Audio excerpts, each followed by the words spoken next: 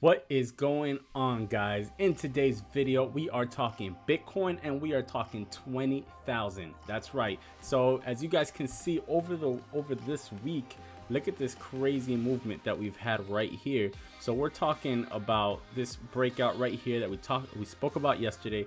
Then we're also going to be speaking about the possibilities and trade setups that you could be setting up here over the weekend to hopefully be able to enter in a profitable trade and make some money there. Then after that, then we're also going over trades in Ethereum, Bitcoin Cash, Litecoin, XRP, Chainlink, Tezos, Neo, and so on. So stay tuned, guys. Let's get into it.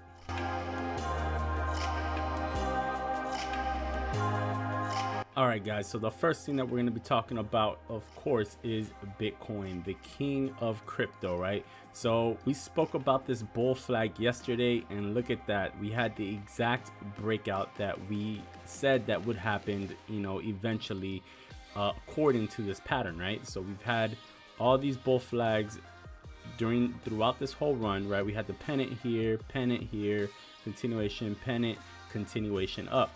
So we're expecting here probably some consolidation here over the weekend, since as we know, Bitcoin over the weekend, just in crypto in general, there's not a lot of volume. Last weekend we saw a whole bunch of consolidation during the weekend. We could expect maybe some more of the same. We might consolidate here in this 18,000 range, but if we do continue up, then we have a few trade setups in mind to take as much advantage of that as possible, right? So you always want to be ready. So for now, we just gotta assume that this is a range right here. This is 18,000, what was the high? 837, and the low is 18,451, right? So we're going to be looking at those two ranges just to kind of give us an idea of the different levels we should be playing.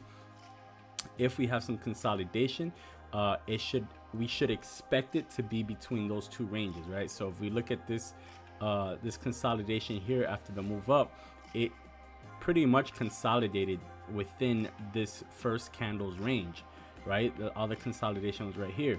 So we could expect to possibly, now this could all change, of course, but we could possibly kind of do the same thing here. So that's currently what we're going to be running with. And then if something different happens over the weekend, then we'll have to adjust our plan. So for right now, the trade setups that we're looking for here, we're looking for possibly for this to go back down here, right? So we would like to probably get something in the 18,500 range. That's probably the ideal area for us currently at this point in time. But we don't just want to try to catch it while it's dropping like it is right now. The ideal scenario would be for it to drop down, kind of like it did right here, where maybe a test is like 480, 470, 475, whatever it might be, and then pops right back up like it did on, just exactly how it did on this candle. So that pop back up, that's where you want to buy as soon as it crosses back over 500 with a little bit of momentum.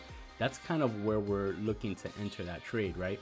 And then kind of try to ride it as long as possible, possibly to the top of this range.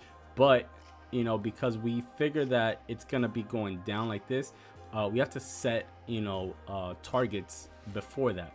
So the way that we're gonna take profits here, we'll be looking to just take simple profits, right? We want to take basically we want to jump in around 500, right above 500. As soon as it pops over 500, we want to take that, and then we want to start taking profits at 600. We want to take some at 7, and then we want to take some at 8, because 8 was the last one where it got rejected. So we don't know if it's going to reach 8 again. So that's why we're taking profits along the way. Just in case it does get rejected again, we trail out and we try to pick up the same trade again. So that's basically the whole plan for over the weekend, right? That we're looking at this range that it's currently in. We're trying to buy that bottom and sell at that top. So if we just kind of try to guess, right, where that range is gonna be, it will probably look something like this. So this is kind of the range where you'd be looking to play. So you'd be looking to, you see here that 500 area would be the place to enter, and you'll see that towards 800, as the closer we get, would be the place to sell. So over the weekend, you can expect maybe some consolidation within this range, and then it might tighten up as as we get close to Sunday, and then maybe Sunday afternoon when the markets open up, when China wakes up, we can get some more volume pumped in, and then we might see some sort of movement here, either up or down. Due to the pattern, we expect it to go up, and we might expect this consolidation period here and this last bull flag to be what finally pushes Bitcoin to its previous all-time high. So we still have that 19,000 psychological whole numbers resistance there, right? So we're gonna have to get through that, and I expect a lot of sellers to be there. And now another thing is, what happens once we do get to that all-time high, right? So what I'm expecting when we do reach that all-time high is that we will get rejected. I expect a full rejection. There's gonna be, I'm sure, a ton of sellers are gonna come in. Everybody's gonna be trying to sell at 20,000. So the idea is to sell before 20,000. You don't want to get caught up in that. And if it goes above 20,000, then you enter again, right? So what I'm doing, my strategy is, as soon as to sell, continue to sell until we break that 19,000. Above 19, I'm buying again. I'm entering new positions with a tight stop. And then the close, as it goes up, I'm just selling, right? I want to be completely out, maybe just have 25% of my position by the time we would hit that all-time high. And then if we do break above that 20K, then I can enter brand new positions here. But I do expect a lot of volatility at 20,000, a lot of selling, and definitely rejections. That's just usually how the markets work. It's very rare to see something test an all-time high and just go straight through it. The most likely scenario is to get rejected at the all-time high prices. So expect that and be ready for that, guys. We could see a lot of volatilities. We could see a lot of, there could be a lot of different scenarios. Remember in 2017, there were like 30% drops. We haven't had anything like that so far in this run. So, we don't know what might happen. So we're just playing it, trying to play it as safe as possible. We're going to play the price action. We're not going to try to make predictions and just go from there. Another thing to note here, although we're seeing all this bullish movement, you guys have to keep in mind something that we found here, right? So this is a lower high and a higher high, right? However, down here on the RSI, we have a higher high and a lower high. So these two things are currently going against each other. You can draw it out and everything, whatever it is you want to do here, you could draw these out. So you see Bitcoin, the price is going up while the RSI, the momentum indicator, is going down. So remember last time we spoke about momentum and the RSI bearish diversions and stuff like that, what they mean. These two things are not in agreement. So when they're not in agreement, usually what it means is that some sort of pullback or consolidation period is coming. Usually means that something has to change, because these two need to be on the same page, right? So it could be, just a pullback down here, back to the 18,000 area or something like that. But just something to keep in mind while making these trades, so that you don't over position, over leverage, and then, there's a big drop without, while you guys are stuck in a position. So make sure you're using tight stop losses. Make sure you're being very careful where you're entering. And don't try to catch falling knives. That's always my biggest thing that I tell people. That's a major thing to note there. There is an RSI bearish divergence. All right, so the trade setups are, like I told you guys, we're playing the same range here over the weekend. It did it the same thing kind of last weekend, where we're kind of just ranged within that area there. I think it goes over here. So we could possibly expect that same thing. So just we'll be watching these ranges. We'll be looking to buy towards 500 on the way up though, not on the way down. And we'll be looking to buy a breakout above 18,800 possibly. But the main breakout buy would be above 19K. So so it just all depends how you want to play it, right? And we already told you how we're playing the all-time high once and if we do get back to that level. So let's jump into Ethereum. We're at the 10-minute mark. I want to try to get through these real quick. So Ethereum finally broke to that major $500 level. If we go to, you see it's consolidating now there now, and you see that this bull flag was the same way, right?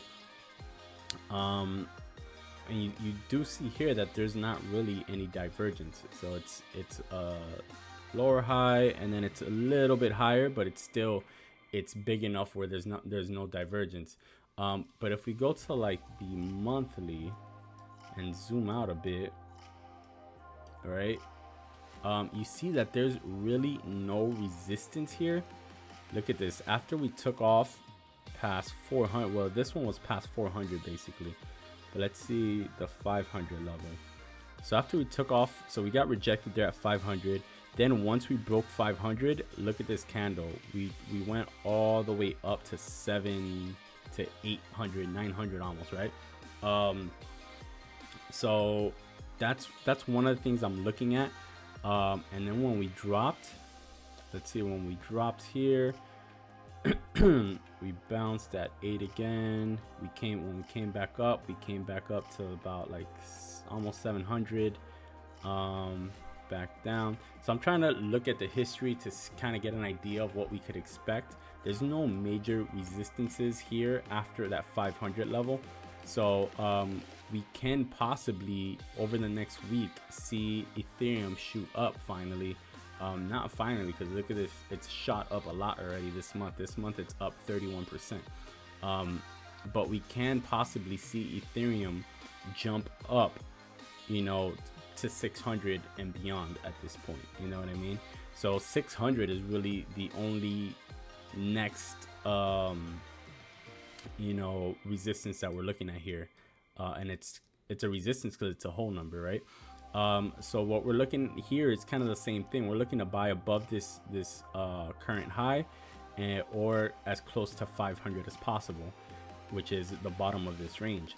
So we'd be looking to enter either as close to 500 as possible on the bounce up, or a breakout above this high. So because the high is so close to 520, I'll be using 520 as my entry marker for an Ethereum new breakout trade. However, I am currently in a trade. We used 500 as that marker right here, and you'll see how we broke above that. So that's currently a trade that we're in, and that's the next entries that we're looking for new trades in Ethereum. Bitcoin Cash, finally we had some movement as well over this week, and we see a bull flag right here. So we have a mini bull flag here on the 4-hour mark. You know, here you could probably, same thing, kind of play this range, right? So it's here where, remember when we posted this, it's exactly right back there in this spot. So that could be something that you use for entry there, or you could just use the recent high here. So above 260, you can use above 260 for an entry. For pullbacks, you could probably look at, you know, somewhere at 254, 255 range for an entry. Again, you want to see this go down and then bounce back up, and you want to buy it on the bounce up. Litecoin is next. Litecoin, finally, we've been having some movement here. It finally shot up from our buy range. You see that we told you guys above $60 was that range. It shot up, came right back down, tested it one more time, shot up.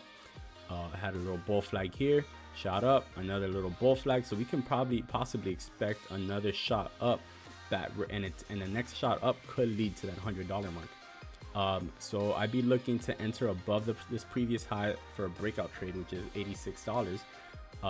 Or you could buy at this low of the range, which is around $80, right?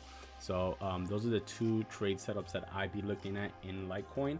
XRP, we can see here XRP, kind of the same thing.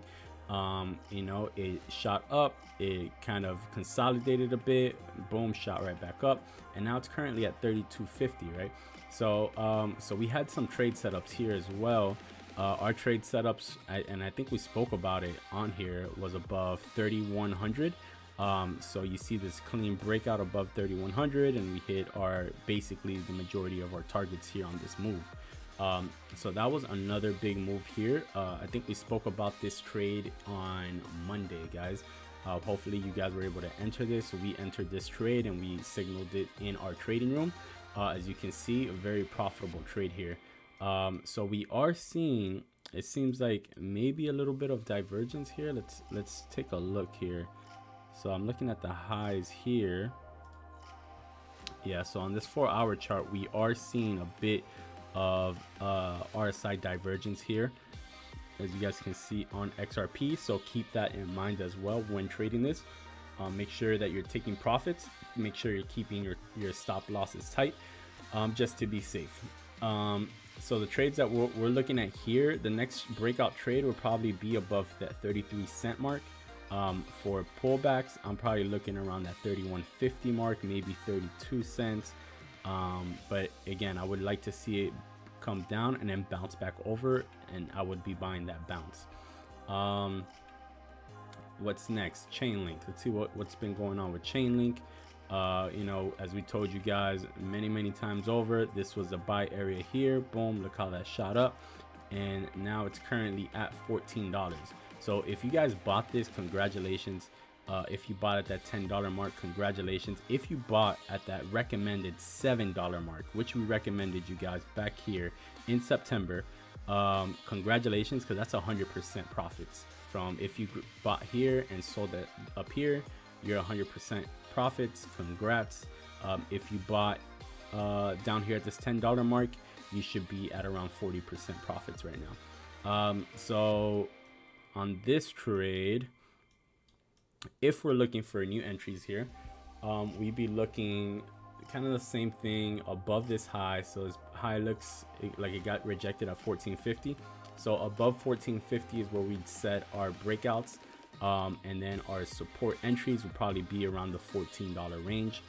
Those would be the two setups I'm looking at over the weekend. Next, tezos. Not much going on with tezos, guys. I'm not really feeling this one. Yeah, the entries would be above 220 probably for a breakout entry. I'm not buying anything below that. Neo finally getting some traction, getting some movement. So we spoke about the $16 range. We spoke about this $15 to $16 range. You see that breakout, pullback, and then continuation up. So that was the entry that we spoke about. The next entry will be above this high. So because this high is so close to 17, I'd be setting my breakout entries above 17. For a pullback, I'm not really looking for a pullback entry, but if I was, I'd probably be looking around the $16 range. Take a look at futures. Futures, everything seems good. No, gaps or anything like that we got to worry about right now. Cardano, I'm not doing anything in Cardano right now. Doge, nothing going on in Doge. And EOS finally got some movement as well. If you're looking for trades here, I'm looking for something above 285 probably. And for pullbacks, I'm probably looking around the 275 range. So that's pretty much it, guys. I think we covered everything here. We spoke about did the analysis on Bitcoin, and we've given you guys trade setups on both Bitcoin and some of the other coins that we're watching. So these are the trades we're watching and looking at over the weekend. These are the trade setups we're looking at over the weekend. Hopefully this video helps you guys. If you have any questions, as always, drop it in the comments. That's pretty much it, guys. Enjoy your weekends, be safe, stay healthy, corona free, and I will see you guys on Monday. Peace and love.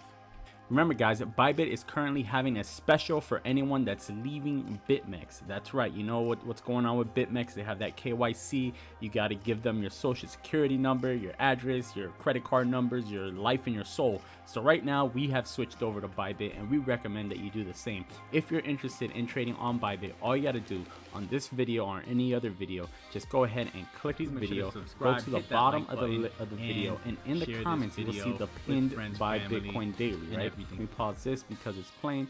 All you got to do is go ahead and hit boom right there. Once you hit that, it's going to bring you up to this page. You're just going to create your free account. You can create it using email or mobile, whatever you like.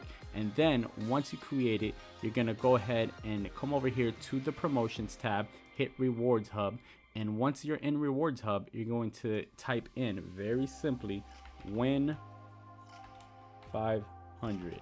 Then you're gonna hit redeem. Once you type it, make sure to type it with all capital letters, $ 500, hit redeem, boom.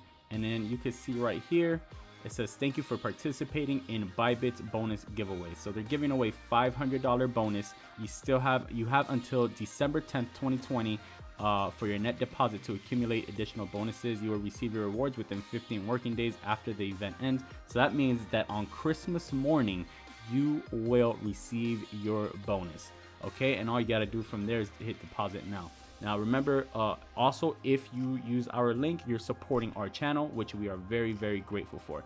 So thank you guys so much. Enjoy your day.